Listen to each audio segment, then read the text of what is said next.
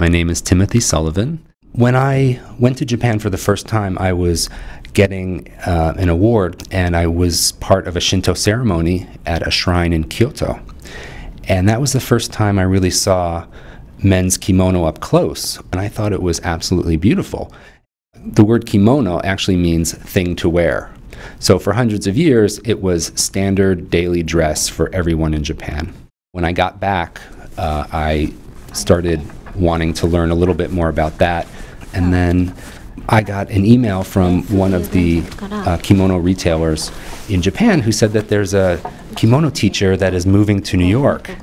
And I just thought, hey, that'd be interesting, that might be fun, and I could really learn how to put this thing on correctly.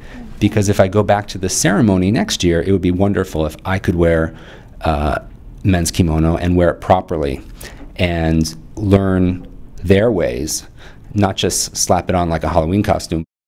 And this is a shot of the tabi socks, which are the split toe socks, and they are quite old school. This is the under kimono, and you tie the juban to secure it in place. Now the next step is to put on the kimono itself.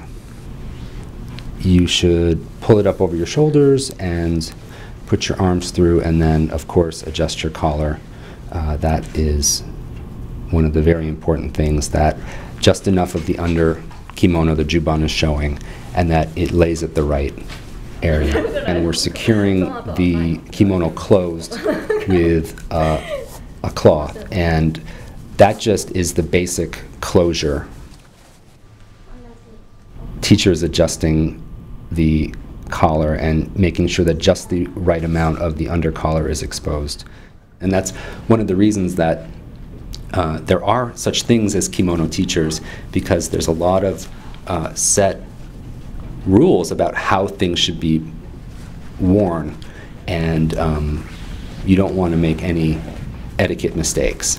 So, I mean, we don't have classes in, you know, how to put on your business suit. It's pretty obvious, you know, once you learn how to tie a tie in the Western world, you can just wear it. We're getting to the meat and potatoes of it. This is tying the obi, which is the belt.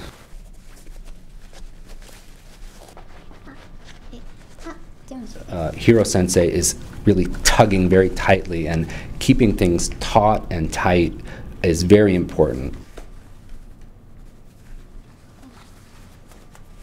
The proportions are very important. The width of the bow compared to the center tie has to be a specific balance.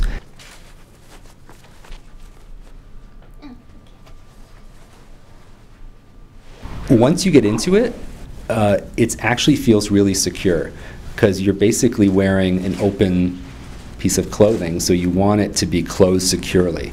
And once the belt is on, it feels very secure and actually very comfortable.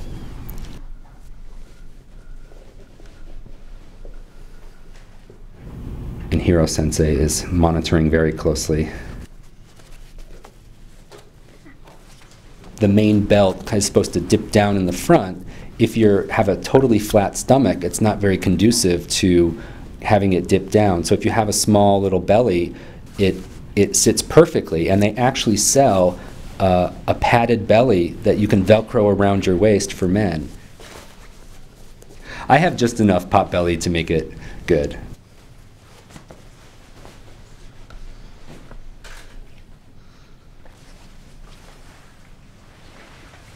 And this is called the haori, which is basically like the jacket. It goes over the kimono. It's the same color, same fabric. And it has the family crests. Those white circles are the family crest. And now I'm tying the haori himo, which is the string closure for the jacket.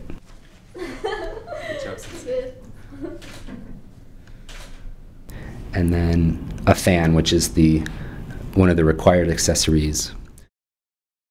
Sitting back on your legs like that is called sitting seiza. I can do it for about 5 minutes. I want to be able to sit seiza style for as long as I can, so I'll do some training before I go.